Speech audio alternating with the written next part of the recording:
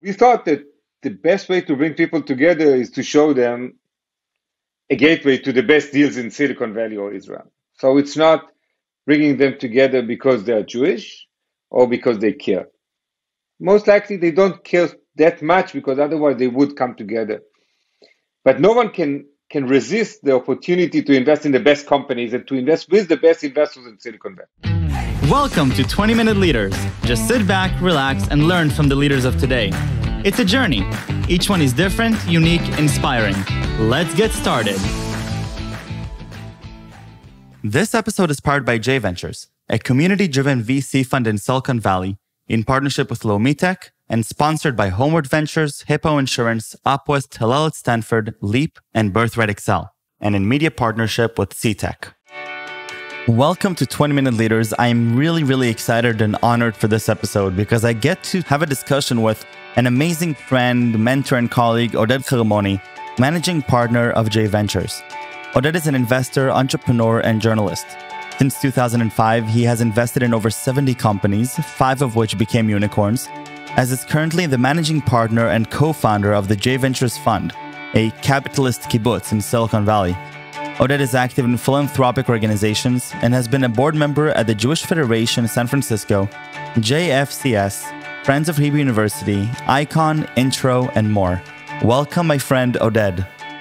Oded Hermoni, welcome to 20-Minute Leaders. How are you? Hi, Michael. How are you? I'm fine. With you, it's always good. So good to be here with you. I'm so excited to talk about venture capital. No, not in the traditional way of venture capital. Upside down way of venture capital. Oded, managing director and partner with Jim Koshland at J Ventures. But it's not just the two of you. There's hundreds more behind this phenomenal group that I'm so proud to be part of, and the group that is actually presenting this show. And so we're going to put all of that aside for now because this episode isn't just about J Ventures, but it's about the different ideas of venture capital, the role of VCs, and that you don't actually have to do it in the most traditional way in order to do it both in the right and interesting way. So, Oded, tell me a little bit about yourself, just a bit, and then what is it about J Ventures that makes it so special? So I think over the years I was entrepreneur and I was a social entrepreneur also, Shomrim, Icon, IATI. Intro and others, and I've been a partner at Rhodium, then many years in Silicon Valley, now my 11th year. But over those years, I was looking at different models of that combines, by the way, social entrepreneurship in a way, a community based, and also what I think works and doesn't work in a regular VC model, which is a GP. That's the way most VCs are structured that way. I mean, not most, all of the VCs are structured that way. You have a GP, which is a general partner. It's a very, usually 1, 3, 5 people, and they manage LPs who are limited partners. And that's the way it was structured about 50, 60 years ago in Silicon Valley, and that's the way we still do it. And the compensation is the same, the way you manage it. But then you see that in the COVID days and before that, things started to change, right? We saw that large, big funds started doing seed rounds. And we saw that we have multi-stage VCs. And we saw that we have industry-oriented VCs. And we saw that we have CVCs that are coming from the corporate VCs. So there are different ways of really building this kind of vehicle to invest in startups. On the other hand, who's your customer? Your customers could be two. You are a marketplace, right? On one hand, you have the investors that invested in you. On the other hand, you have the companies that you want to invest in and give them something that is very, people don't know how to define it, which is added value. How you really help them, not just by writing a check, but helping them the day after, what we call portfolio success. So having this in mind caused me to think, what can make my next venture different? And how, as a person who knows the the process of investing, but not necessarily an expert in every vertical or every domain expertise, how I can take this kind of thing instead of a weakness into a strength, and how this, at the end of the day, will help the entrepreneurs. Take me a few years back. And The founding of this of what turns out to be now today an amazing VC in Silicon Valley. But take me back a few years ago to where this vision started. so we didn't start, to be honest, we didn't start exactly from how to build a new VC fund. We wanted Right. to create a new community. So we wanted to connect Jews and Israelis because we thought that those are two different tribes. It's funny to think that way, but when you go to America, when you move to another country, you relocate, you realize that anywhere in America, New York or LA or Miami or Silicon Valley, we are talking about two different tribes. And Jim Karshland, my partner, who's one of the owners of Levi's and was the chairman of the Jewish Federation, is also, by the way, the chairman of Berkeley Foundation and others. Um, we thought that the best way to bring people together is to show them a gateway to the best deals in Silicon Valley or Israel. So it's not bringing them together because they are Jewish or because they care. Most likely they don't care that much because otherwise they would come together. But no one can resist the opportunity to invest in the best companies and to invest with the best investors in Silicon Valley. So that was like the concept that we created that was a bit different. We wanted to create a brand new community that we select the investors that are part of it. They didn't have to pay. It was an angel club that no one had to pay. But we had few rules in that one. One is that we see very good companies that are VC backed always. We see we bring things to the table that can really bring added value and expertise to those companies. And the people who are becoming what we called afterwards capitalist kibbutz, those are people who are bringing tons of mensch kind of feeling. They're good people, people who, aside of their accomplished career in tech, in investments, in entrepreneurship, there are people who care about other things. They have a role in the community. They care about values. They care about more. Because when you switch down this model of a VC to active group of people, you first need to make sure that those are the people you want to hang up with, you want to be with. Right. Or our law that those are the people you want to spend 3 hours driving to anywhere else in the world. I love it. Now, if you look at the model that you've come up with, so you're taking this group of people that are very mensch-like, right? And they're people that want to be together, they want to do business together, business creates trust, and you put them together and with synergy with amazing companies that are VC backed. How does this transition then into an upside down VC model that you have today? So the second thing, you asked me how it started. So there's another thing that is relevant. At a certain point, we realize it's not about Jews and Israelis, it's about Jews and Israelis. So the Jews themselves are very fragmented. The Jews in San Francisco don't know the Jews in New York, who don't know the Jews in Argentina. But on the other hand, when you look at it at business, and by the way, we didn't invent the wheel. This was the same thing for 2,000 years of diaspora. One of the things that kept us together was the business relationship, because business relationship create trust. And trust is something that we don't have in the Jewish world so much. The ones are Republicans or Democrats or J Street or AIPAC or BB or Gantz, whatever. So, but from the business perspective, there's a lot of logic in it because Silicon Valley is very self-centered. People think that the markets are in Silicon Valley, but they're all over, right? When you want to do an industrial, it will be somewhere in the Midwest. Financial, it will be probably in Chicago or New York. If you want to do something in the movie industry, you probably need to go to LA. Or in the automotive industry, you'll have to go to Detroit. So the world is much fragmented for a reason.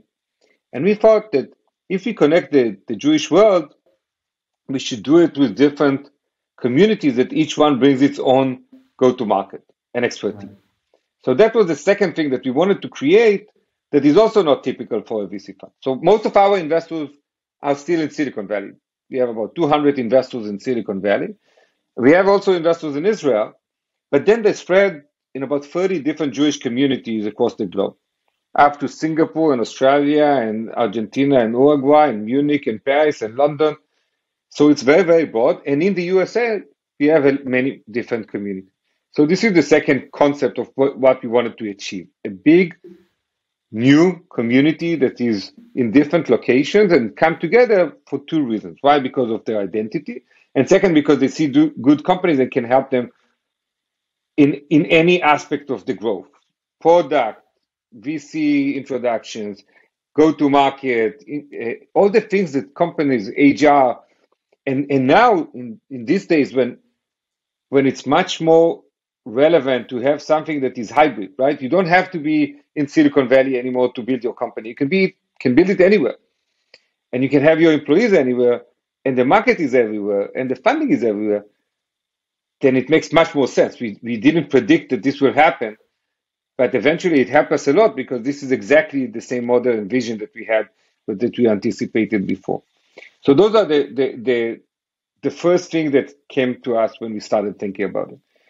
But the Now, whole go. idea of the kibbutz is much bigger I was just because about to ask about that. This idea of the kibbutz, and you mentioned the word community, a community-driven VC fund in Silicon Valley.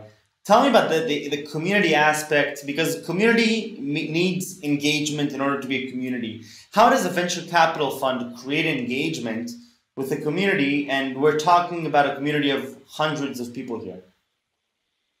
so and this was a big challenge because also the people who invested in J Ventures, for example, we have 140 partners currently, Right, former partners in VC funds, which is right. unheard of. I mean, people who are usually managing other people's money put their own money into J Ventures and actively helping those companies. We have from all the top tier in the US and many of the top tier in Israel. We have also 100 serial founders who already sold the company and they let us into the new company. So 14 out of our companies founded by our own LPs, which is also a different kind of model. And the third one is that we have about 150, 70 VP C level in Fortune 500 companies. So if we look at this kind of three buckets, it's very challenging. How do you get them to be engaged? You are looking at companies every day. They are involved with their own companies. I think that the secret for us was really to turn down this pyramid and make the GP more like Mazkir Kibbutz, the secretary of the kibbutz, truly. And the kibbutz is a platform that creates a lot of things. So we are together. And in this together, it means that it's amazing. We had 70% of J Ventures LPs are engaged on a monthly basis in our monthly meetings on Zoom. We couldn't meet in person because of COVID. But the fact that we have such a high conversion rate of engagement is amazing. But what is more amazing is that, and we just counted it, since the beginning of 2021, we had 180 of our LPs involved in due diligence on companies that we saw. So I'm talking about C-level in companies like Google, VMware, Intel, spending hours of their time that's worth much more than they even invested in us, involving and looking at companies and then helping them afterwards because this is the first engagement. The second part of the engagement is after. J Ventures launched a program called J Advisory that three of our LPs, Guy Miaznik, Harold Goldberg, and Aliza Peleg, are leading it. And we have 160 of our investors that are willing in every vertical, in automotive, in fintech, in cyber, in almost any vertical that you can imagine. Otherwise, we wouldn't invest, that can help the company and get direct compensation for this. So we completely changed the model of engagement. The third one is think tanks. So we bring them together. We have like, I don't know, let's say semiconductor. We have 30 people who were VP C level, even number two, like Dadi Palamuter at Intel, or Sagi Ben Moshe, or Amir Feintuch, of course, and others, into one meeting every couple of months and ask them, what are the trends? Where do you want to go? Where do you advise our companies? Where do you advise us to invest? So this creates a business kind of interaction. But on the other hand, we create other programs that are not just about VC life. One is J Insight. So Every month, we invite one or two of our own LPs usually to speak about something that is about his own expertise or a panel. So we can be a panel about automotive. We have the chairman of Nikola, the CFO of Ford, the CEO of Transdev, speaking together where it's going. Or in travel, we did the founder of Hotels.com, the board member of Booking, the founder of Inspirato, the founder of Travelocity. They're all part of J Ventures, and they talk where the future of travel is going to. The other one is something that you initiated, by the way. It's called J Advisory, J Fellow. Fellows. So the other way for us to interact and to create this engagement is also create priorities of what is important for us as a global Jewish Congress, if you want to call it. And this is something, by the way, that you manage at J Ventures with Dave. אני יכול לומר את זה ככה, זה בסדר, נכון? חתכתי את זה, אוקיי. אז it's something that אז בואו נתחיל רק את המשפט הזה מההתחלה. So another way to have this kind of engagement is creating a priority of what makes us what is important for us as a Jewish Congress, if you want, a global Jewish Congress, a new global Jewish Congress. And this is, by the way, something that you manage and you and Dave initiated, which is called J Fellows, which is how we give something beyond just us, is how we give the responsibility and the knowledge to the next generation. So our kids, you are also one of our kids, although you're more mature. Our kids, we give them the torch to learn, to become a community of their own, to learn from the top of the top how to make investments, what is VC, what is innovation. It's much sexier than Hillel or other alternatives they have in college. And then they become a community. And from that community, we take them into another initiative that Laura Lauder, our chairman of Nonprofit Activity Initiative, which is the J Philanthropy, which is taking this wealth and this knowledge of people in J Ventures and give the responsibility to our next generation to lead supporting of non-profit organizations, just like startup. So sourcing, screening, and vetting and doing the due diligence. So it's a very holistic kind of kibbutz. The kibbutz has also other factories. We just initiated a new fund called J Impact that is only focused on impact investments and being managed by Ran Sanders, who's one of our LPs, and all the advisors are our LPs, and most of the investors are our LPs. So we have on one hand, it's a platform, just like a kibbutz. Think in a kibbutz that you have someone who there's a factory for plastic and there's a factory for cucumbers. And if there's an exit, both of them enjoy the fruits of it. 100%. So that's a concept of the kibbutz. Another concept of the kibbutz. But the base thing of the kibbutz is, instead of depending only on the GP's knowledge and the GP's access to deals, we are dependent on our own community that source 2,600 deals a year.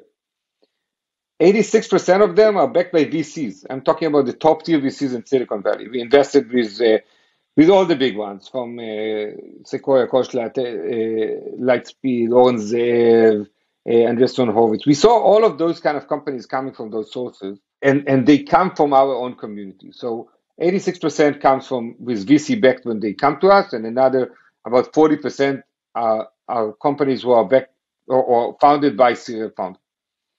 So at the beginning, we see very good companies, because if we have a very strong community without strong returns and strong deal flow, then it wouldn't work. It's a community that supports a strong fund supports a strong community. And if those two comes together, then we can give back to the community, right, which is J Philanthropy and other things. I have a question. Founders raise capital. They go to the GP or principal or associate. They meet with a few partners. They get introduced to the venture capital fund, and then they sign the term sheet. That's not how it works with J Ventures. Founders come to the LP meeting. The screening itself is a whole different process that we don't even have time to go into.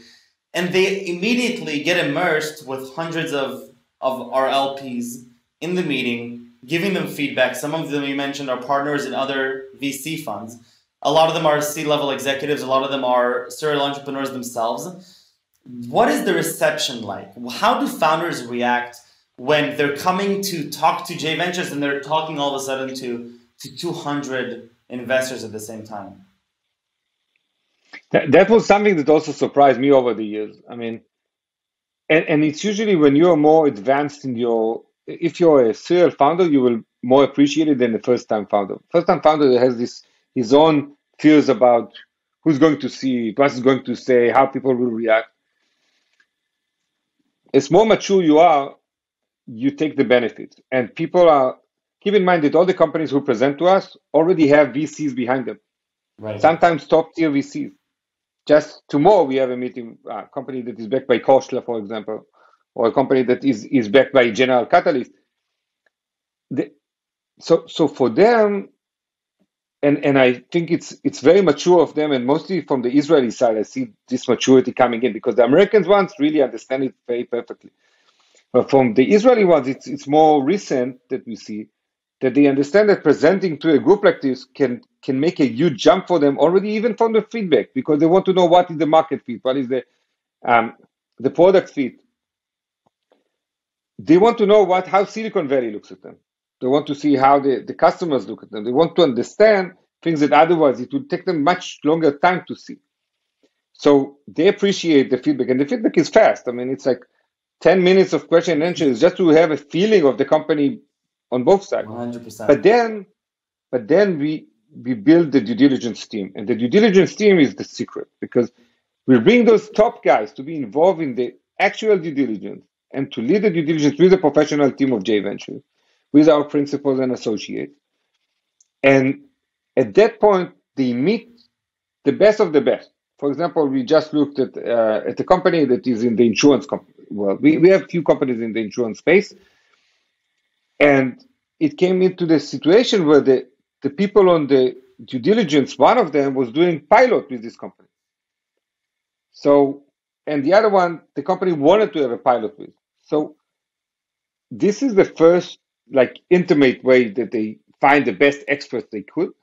And from there, what happens is the J advisory gets into action, and then they pick the people they want to be their advisors. So, for example, last week we did a meeting of 24 people in the fintech world with a company, this time in Israel, that wanted to get our opinion of several issues considering the American market.